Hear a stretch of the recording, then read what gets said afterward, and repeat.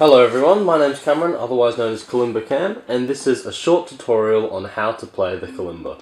In this tutorial, I will be covering how to tune your kalimba, technique you should use when playing the kalimba, and some practice scales you can use to familiarise yourself with playing the kalimba. So firstly, tuning a kalimba. For this you're going to need your kalimba, a tuning hammer.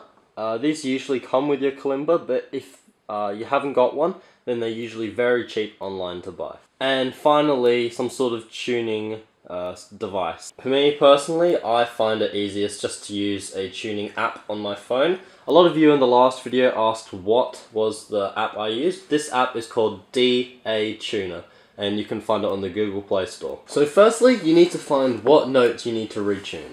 So I'm going to use the tuning app, and as you can see there's a little bar on the bottom and a note displayed up here which shows you what note is currently tuned on that key and how far off key it is. So C, that's good enough. D, yeah, good enough.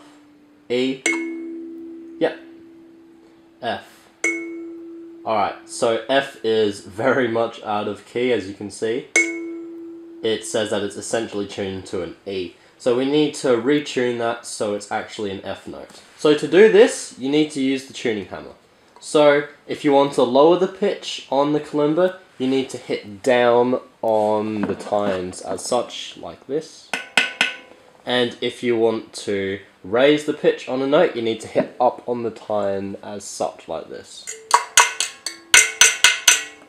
Alright, so because the F is tuned to an E, we need to higher the pitch, so we're going to hit up on the note.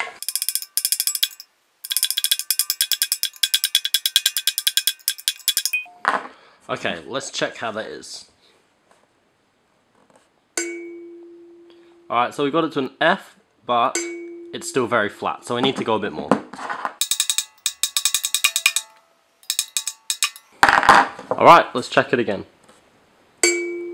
Yep, that's pretty much good enough. Alright, so as you would have gathered, because the G is too sharp, we need to hit down on the tine. Let's check. Alright, so we've got it back down from a G sharp to a G, but it is still a bit too sharp. Let's just quickly do a bit more retuning and fix that. Okay, so I finished tuning it off camera, so let's check. Yeah, it's not perfect, but it'll do. Okay, so now that we know how to tune the kalimba, which is very important, we can now learn the proper technique on how to play the tines. So, some people like to just use the skin of their thumbs, which is fine if you'd like. I noticed some people in my last video preferred to use the skin on their thumbs. But the method I suggest, and the method that I use, is to actually use your fingernails if you have them.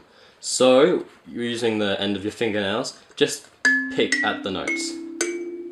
It may be a bit uncomfortable at first if you're used to using the skin in your thumbs, but the problem with the skin on your thumbs is that they can get quite... Me, they don't, because I'm a guitarist and I've played this for quite a while now, so the skin on my thumbs are like leather pads.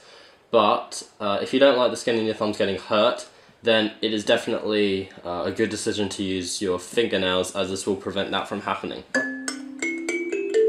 And finally, if you really feel like it, you can get these thumb picks, which just slide on your thumb like this, and you can use them to play the notes on your kalimba. I personally have never used thumb picks because I find them very uncomfortable, but it's really up to your personal preference. Alright, and finally, we've got some scales to help you familiarise yourself with the kalimba. So, the most common scale that I like to use, and that I used a lot when I first started playing, is just your normal C major scale. So, as you may already know, the notes on a kalimba, a 17th key kalimba like mine, alternate from right to left. So, C, and then on your left is a higher note, which is D, then back to right, which is E, F, G, so on. And to play the C major scale, you just alternate all the way up to the C that is an octave above the low C. So like this. So the scale practice that I want you to do is just to very slowly pick like that up to the C and then pick back down to the C like this. So let's try it together. C, D, E, F, G, A, B, C. Alright, and one last time, a bit faster. And back down. Alright, so that was my tutorial on the basics of how to play the kalimba. If you enjoyed the video, please leave a like. If you want to see more videos as such, please subscribe to my channel. And I've got plenty of tutorials already on my channel if you want to check them out. And plenty of other videos of other styles. Also, this kalimba that I have used in this video is a New Lamb 17 key gold kalimba. And I will leave a link down below in the description for you guys to buy it.